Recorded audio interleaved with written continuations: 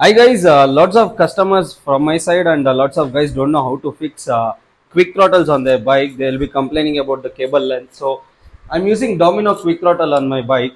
I'll show you a technique, easy technique how to do it.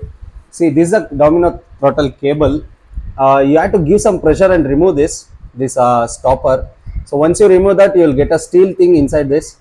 You have to cut this and increase your inner length. So after cutting it, you can just stick it back and make some tape, roll it over there. So by doing that, you can use these kind of RX 135 kind of adjusters. If you have this RX 100 adjuster, it will be easy for you. It will be short and you can adjust the length like this.